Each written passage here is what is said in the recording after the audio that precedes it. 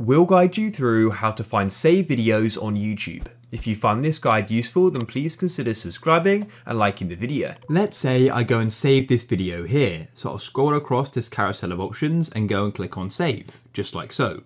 So now to go and find that saved video, you've got a few different options. But first of all, close off the video like so. And you then need to go to the bottom right of YouTube.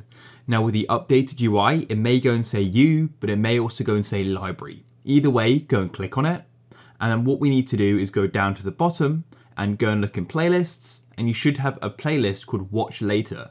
And by default, this is where the saved video will be unless you've gone and changed it to another playlist. But you can always go and click on view all in the top right of the playlist section, just here.